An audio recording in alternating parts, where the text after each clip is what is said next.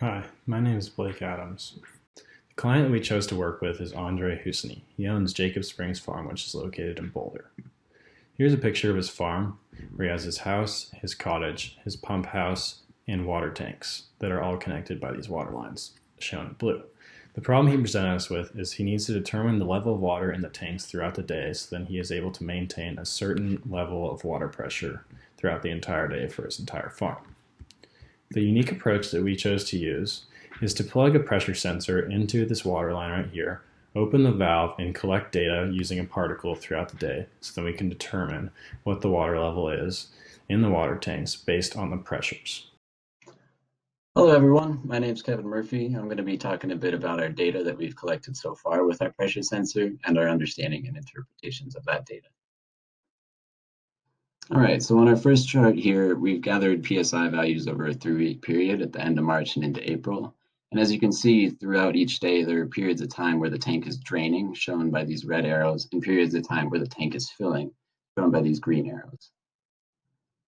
Now, ideally, we never want our tanks to be completely empty, and we never want our tanks to be completely full to prevent overflowing and wasting of water.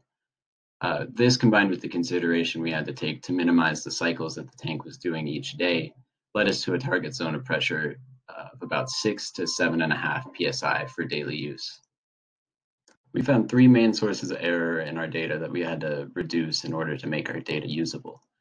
The first being frequent drops to near zero pressure, which we think is linked to a pressure pump inside of the house. The second being noise between individual measurements, which we're trying to reduce using both software and hardware components.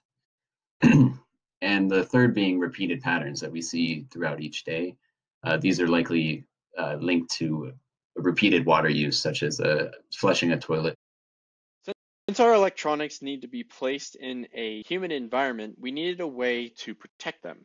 Our first iteration consisted of a way to securely hold the breadboard containing all the electronics and securely fasten the LCD screen. However, there was no way of having wires go in and out of our enclosure. The reason for this is due to manufacturing processes where we thought it would be easier to just drill a hole in the side of the enclosure rather than having the 3D printer print from the bottom up and have to dig out support material. We were unable to successfully drill a hole in the enclosure without breaking the enclosure. This led to the second iteration. This iteration consisted of 2 places to put screws and a way for wires to easily enter and exit the enclosure, which we could easily seal up with some hot glue. Due to the pandemic, we were unable to manufacture this enclosure, so we resorted to Plan B. We found an enclosure offline. This enclosure would not fit all of our electronics that we currently had. This leads to the wiring. Our current setup is a breadboard consisting of the resistors, the transducer wires,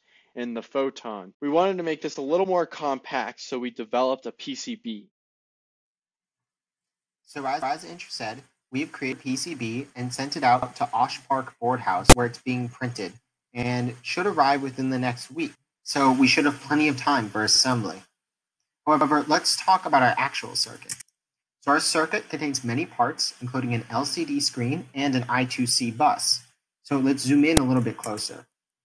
There's 3 main parts to our circuit.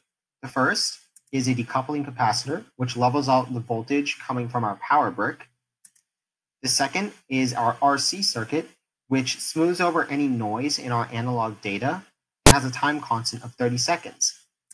And last is our voltage divider, which linearly steps down our analog voltage from the 4.5 volt logic of the pressure transducer to the 3.3 volt logic of the photon. So now I'll pass you off to Keaton, who's going to talk about programming. Hi, my name is Keaton, and I focus on the software side of our project. Andrew Brown helped out quite a lot, and our client Andre gave invaluable insight as well. Below you can see all of the data we collected, and it has quite a lot of high-frequency noise. So most of my code focused on filtering out this noise. The code is centered around one array that collects 5 minutes of data. It starts out as all zeros and is filled with values as they're collected. An average is calculated, a standard deviation is calculated, the sum of all of these values is stored, and the number of entries is stored as well. Throughout the process, new values are added on, and a new average is calculated along with a new standard deviation, and the sum and the counter updated as well. By filtering out what values we decide to enter the array, we can make better decisions on what the true value of the pressure in the pipes are, and therefore how full the tanks are. And this helps us monitor the tanks and decide whether the pump should be on or off. The biggest way that our group could have improved would have been to be taking data earlier on in the process, so then we had more time to analyze it. Also, we should have been using Andre's particle account so then we could communicate with the other particles located on his farm as well as reference code. We also should have been starting with the photon rather than the Arduino, because later on we had to switch from the Arduino to the photon, which cost us time. The biggest ways that our team grew over the design process was through our communication and distribution of labor. This increased drastically when we moved to remote learning because we had to communicate much more and do everything online rather than in person.